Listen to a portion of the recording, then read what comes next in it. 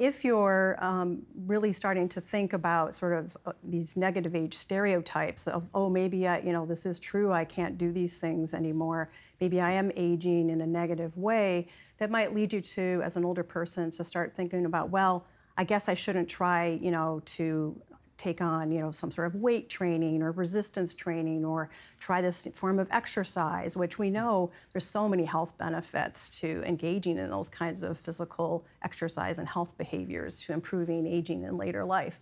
So it can kind of undermine people's willingness to try new things, for example, and take on challenges if they're sort of getting these messages that they're incompetent or incapable of taking those on.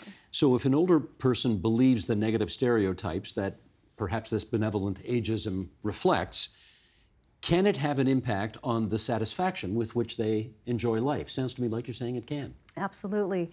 The World Health Organization did a big report a few years ago on ageism, and they looked at studies from around the world. And they found that across 45 different countries and over 400 studies, that there's a lot of negative impacts of ageism along these different ways we talked about.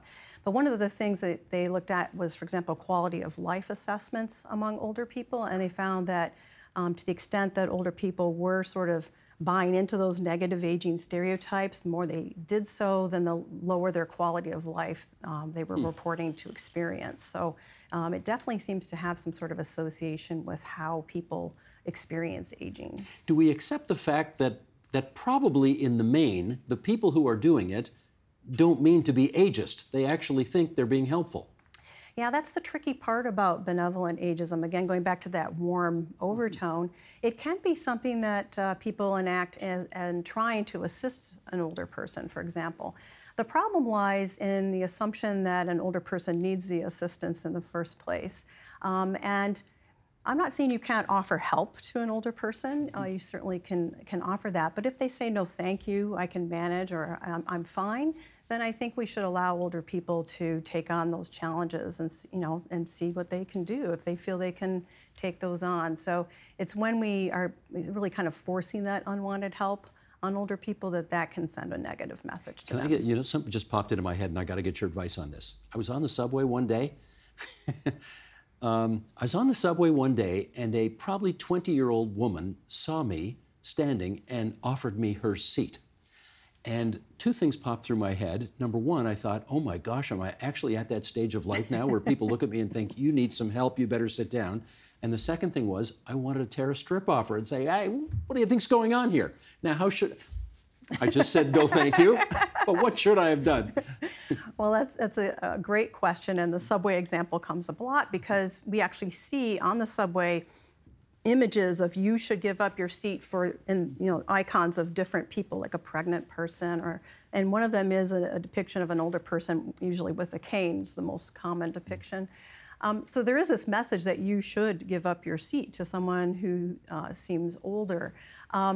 Again, I would go back to, you can offer that seat to the older person, and if they refuse it and don't want it, then you've offered the seat, and that's enough. In the case of being offered the seat, I've experienced that as well, where people are starting to be more polite in offering seats. Seriously? Happens to you? It's happened to me once or twice. Oh, okay. And I think you just want to, again, politely thank them and not feel too bad about yourself in terms of someone making that assumption, because they could be offering you the seat for a variety of reasons. Yeah. So, for example, as a woman, they might be doing it that way. Right. For me, I remember that being offered to me when I was pregnant with my daughter a long time ago. So there could be other reasons that that's being offered, not necessarily your age. Ageism.